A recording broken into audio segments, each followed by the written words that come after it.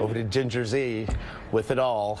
Look at that sad flower. Says it all, doesn't it? Does. It snowed on spring. That is the best way to visualize it. Or this. Maybe we go this morning back to that shot that was just wind, and that's why I wanted to let everyone know from Philadelphia to Atlantic City, New York City. You won't see the snow there, but you will have gusts up to 30, 40 miles per hour. Albany all the way to Bar Harbor, in Maine, 52. And look, we right at noon, 65 mile per hour. So this is not just this morning. And then we have to go out west because big headline out there, that mudslide.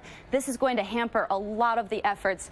Look at that heavy rain. This is through Saturday. 6 inches or more in parts of southwest Oregon. So, Robin, I'll have much more coming up in your nation's And weather. we're going to pick up right there. Thank you, Ginger, because that rain...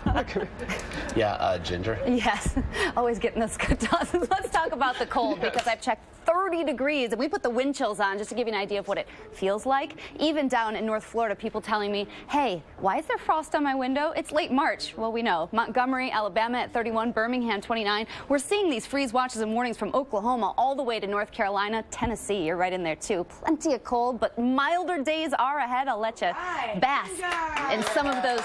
And thank you, Lara. That good news. And your local forecast coming up now. All that weather brought to you by H&R Block. And Josh, not only do we get into the green, but do you see that Saturday, that 59? That's almost yellow. Yeah, it is. Now we're getting crazy. By the way, it's almost. Yeah, that's all right.